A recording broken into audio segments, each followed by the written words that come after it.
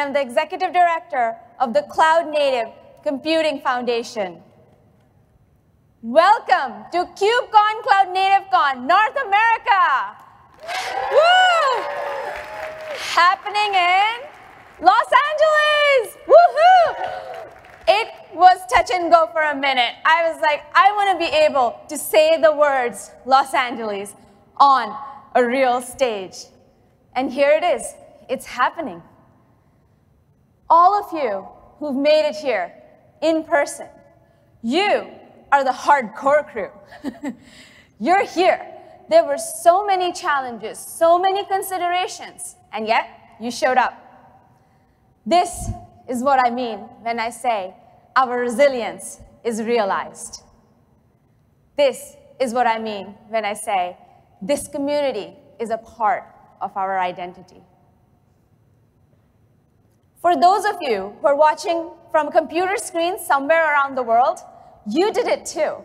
There were so many considerations, personal, geographic, health, that made you choose the things you need to. But yet, here you are, listening to me, speaking right now. So kudos to you too. Because of you, we are experiencing a first.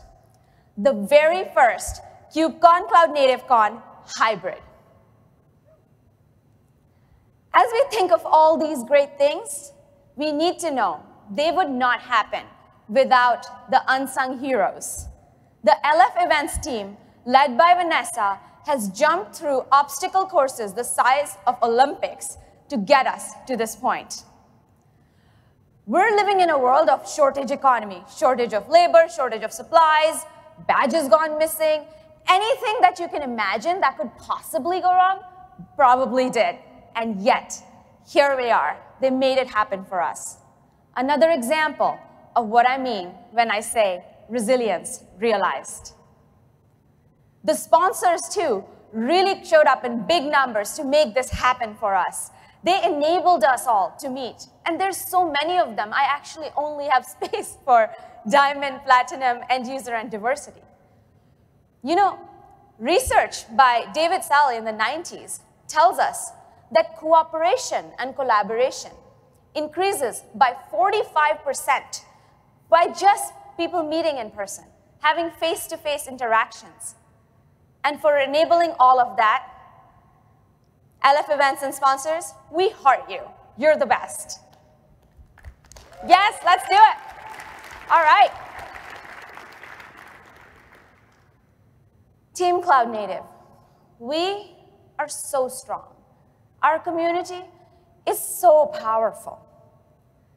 And I believe that the power of us is the power of our culture. It's because we bring our whole selves to this ecosystem and we're able to make it our own. We bring whimsy and joy to the hard work and challenges that we often face in our big work together. You know, they say often that art imitates life. And I actually think that's what's happening here too. Do you folks know Phippy and Friends? Well, Phippy is this adorable PHP application, and she is looking to modernize. She and her friends took this journey to the land of Cloud Native and have had so much fun along the way. Actually, Karen Chu and Matt Butcher, two of the creators of Phippy in the early days, they're here somewhere today. And this is an example of them bringing their whimsy, their joy to the whole community and making this culture their own. I have to tell you, Phippy has made 2 new friends. Please meet Linky, the gender-neutral blue lobster by the Linkerd project, and Hazel, the hedgehog by Helm. If you think this is as cute as I do, well, go to the book reading and signing happening on Thursday by the Cartographos group. They wrote the latest storybook. You know, just as Phippy is making new friends and having such a great time, Team Cloud Native is also growing. The us has been evolving since I joined this community in 2015, really. We started off as these dreamers and stargazers, and we built this paradigm of computing that has made every company a technology company today. Over time, we sparked the interest of developers around the world, and they used us to build myriad applications that touch human lives around the globe. Time flew quickly for us. In fact, in 2019, we had 44 projects, some 81,000 contributors, and 164 countries represented. Pretty good stuff. By May of 2021, which was the previous KubeCon EU that just happened, we were at 96 projects, over 123,000 contributors, representing 177 countries. That's pretty good, right? Yeah, I saw a few claps, good, good. But get this. Today, just in 6 months, we are at 144 projects, over 137,000 plus contributors, representing 186 countries. Yes, that's clap-worthy.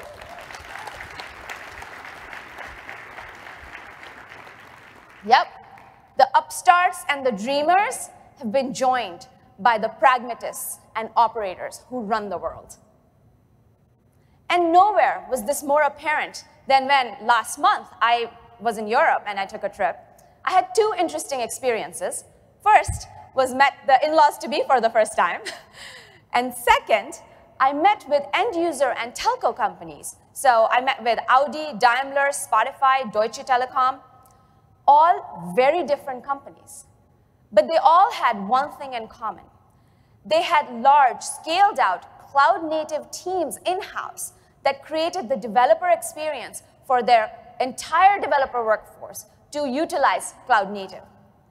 This is leaps and bounds far ahead than anything I'd seen before. I've been around this community since 2015 talking to end users, and this is just a new era. What these folks need now is our welcome, our kudos, a place in the community that they so much deserve. Speaking of welcome and kudos, I would like to announce that American Express is joining us as a gold member in CNCF. Their leadership is committed to nurturing and hiring the best and most diverse talent to support the next generation of cloud native. That's right, the next generation. Their SVP and head of infrastructure, Evan Kotsovios, sorry, Evan, says cloud native technologies help them deliver the always-on experience that their customers expect and deserve. And joining CNCF was a natural extension of their commitment to cloud native. To that I say, thank you and welcome to the community. Woohoo!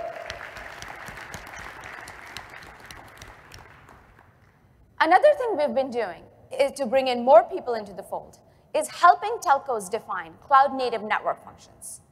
AT&T appreciates our efforts and is joining us as a platinum member to support them. And now, I'd like to invite Dorota Blatt, our board member from AT&T, to share the company's perspective in her own words.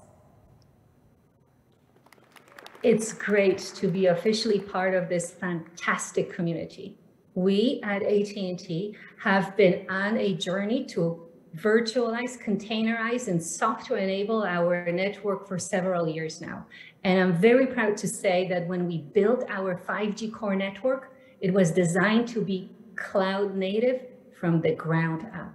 And now as we turn to look at scale and enabling future network use cases, we see that key to that success and future adoption really lies in tools associated with lifecycle management. Lifecycle management for network functions, as well as cloud layers. And I'm heartened to see that that's exactly what the CNF working group is focusing on right now in a cloud native way. So let me leave you with the last message, and that is that CNCF community is the perfect place for us all to collaborate. And we at AT&T, the network engineers at AT&T, are very happy to be part of that journey. Thank you.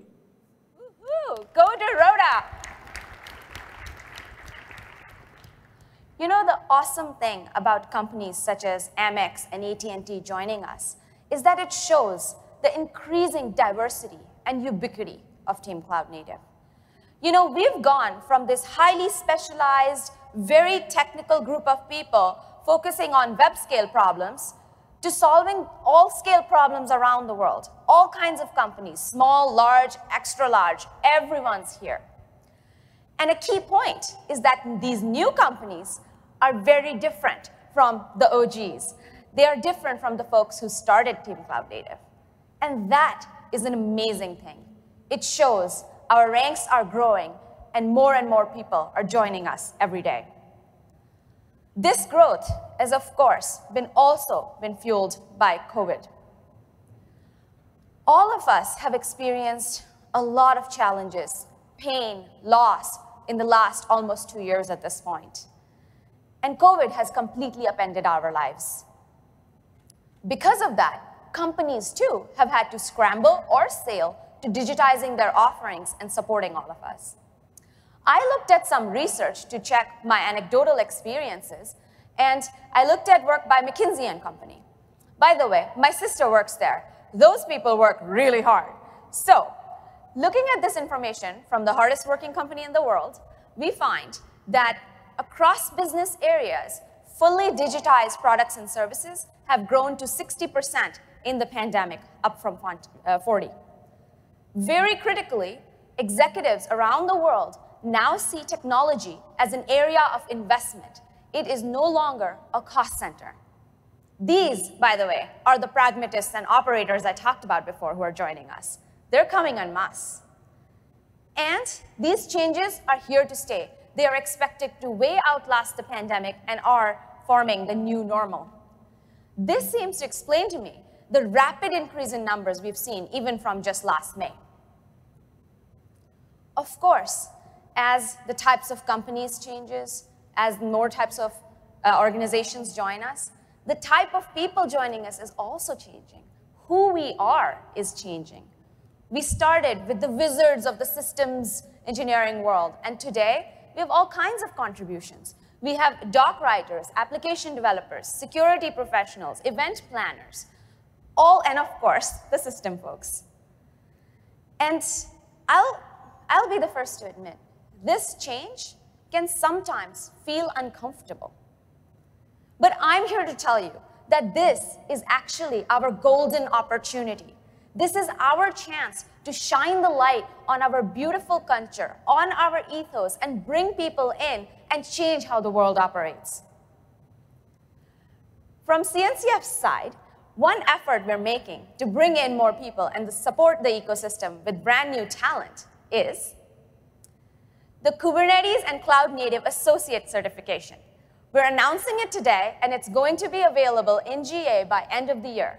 This is an amazing certification for anybody who's brand new to Cloud Native, and they will learn by participating. They will learn about the fundamentals of Kubernetes, about the Cloud Native landscape, our projects. They even learn how to deploy an application using kubectl commands.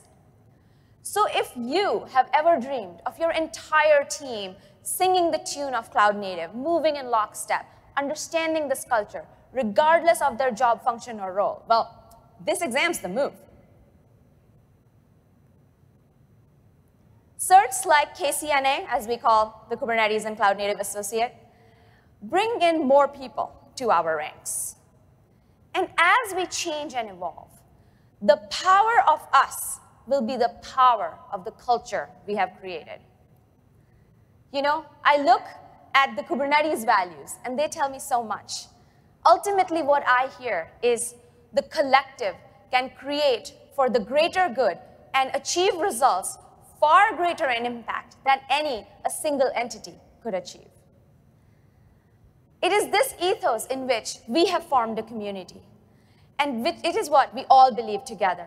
And I think that is why I think Cloud Native people are Cloud Native first, and then insert company name, whether it's Google, Spotify, AT&T, Series A startup, whatever.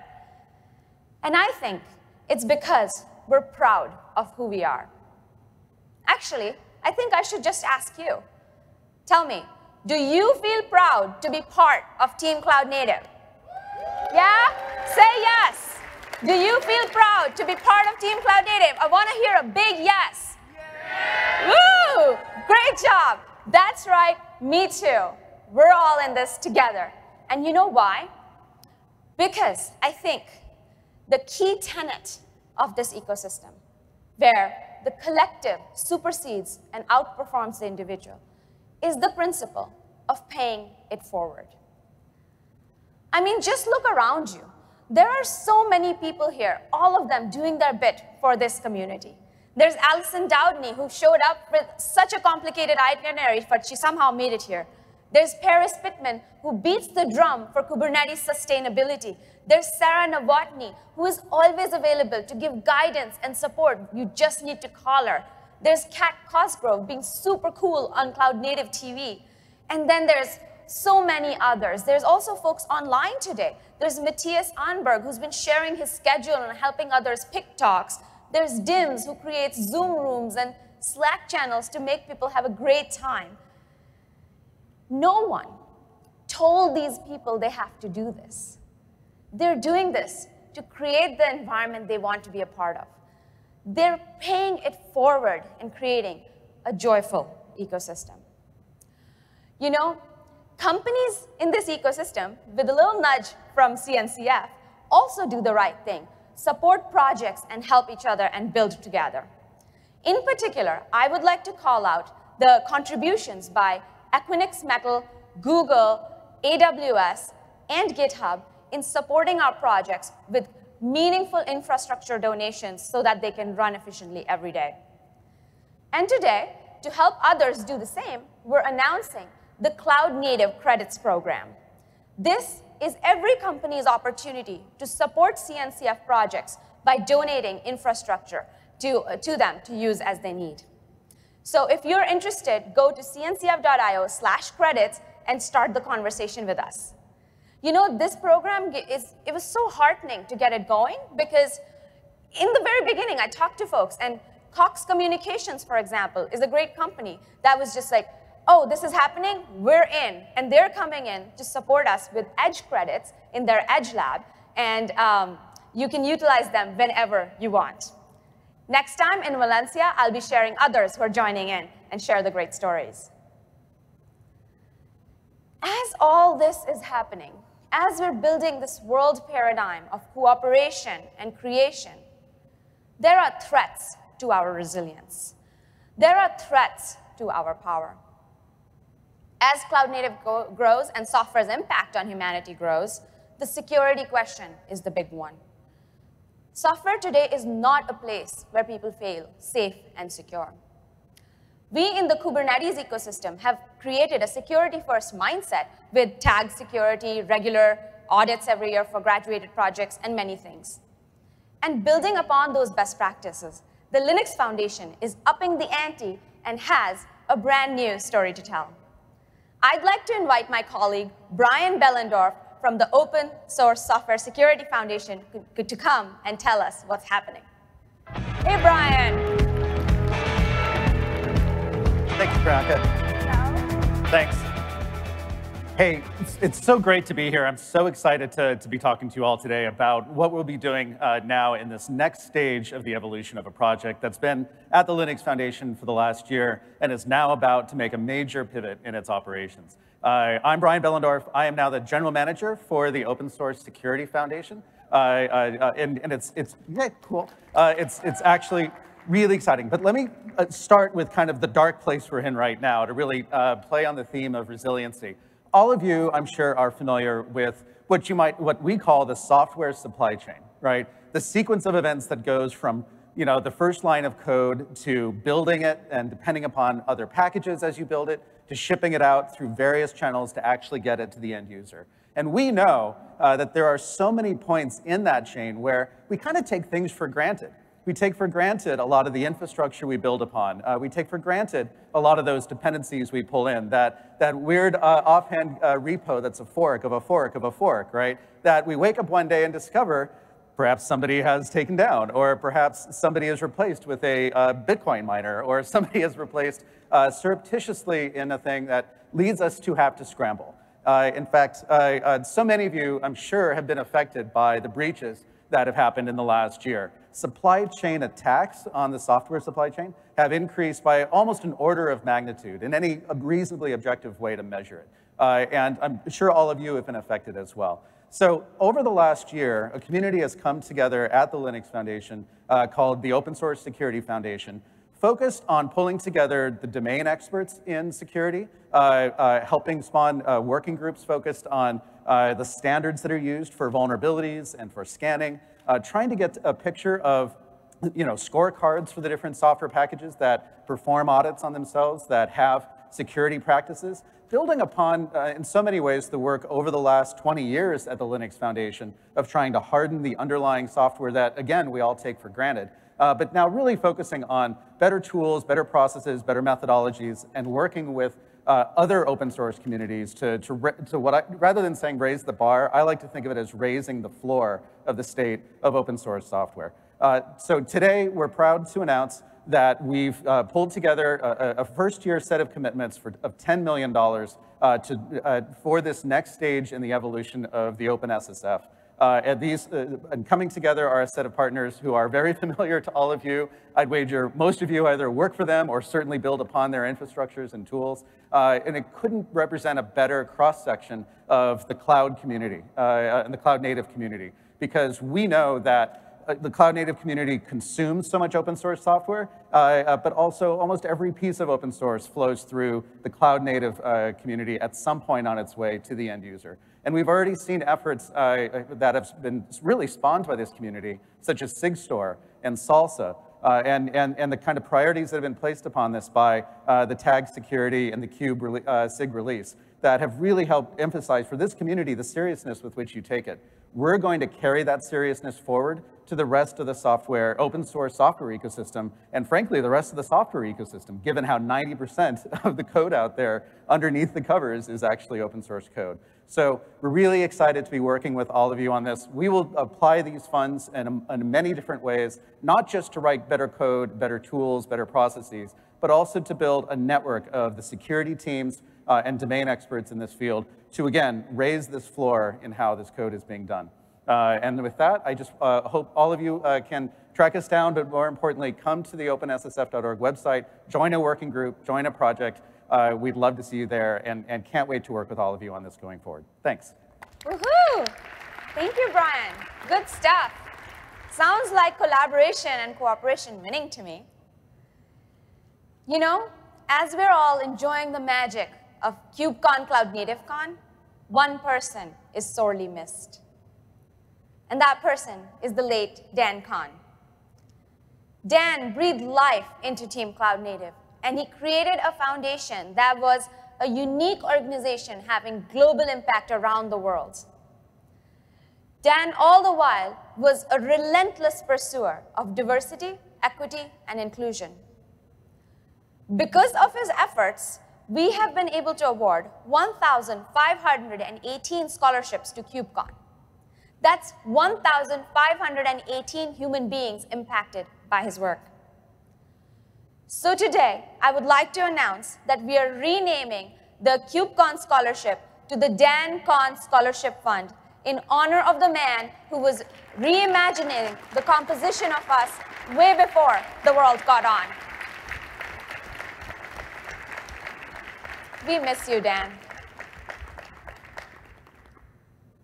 So folks, today, as you engage in this conference today and until Friday, bring your best self, pay it forward, and do what's right for this whole ecosystem.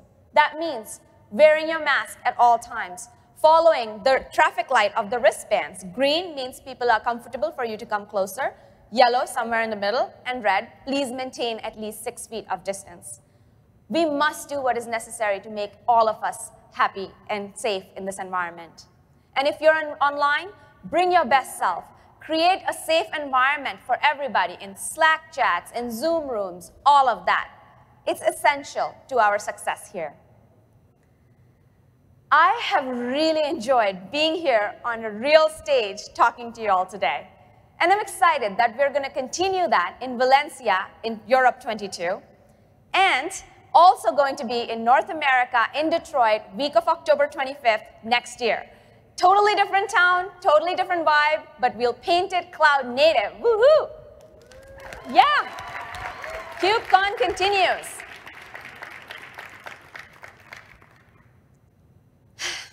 With all that said, folks, if you're going to remember only one thing from this conversation, let it be that we are resilient, we are strong, and the power of us is just beginning to unfold.